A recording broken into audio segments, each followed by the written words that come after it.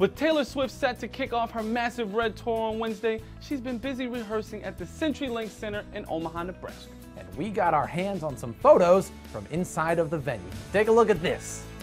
And at this.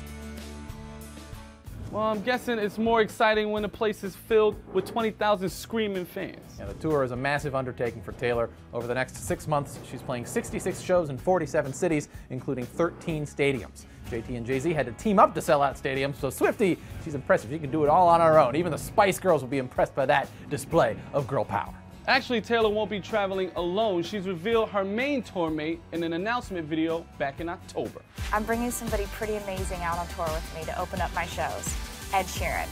Ed Sheeran, the British red-haired, Grammy-nominated, possible hookup buddy of Taylor, but they say they're just friends, singer. Now, could she have had more than music in mind when she chose him? Let the rumor mill begin churning.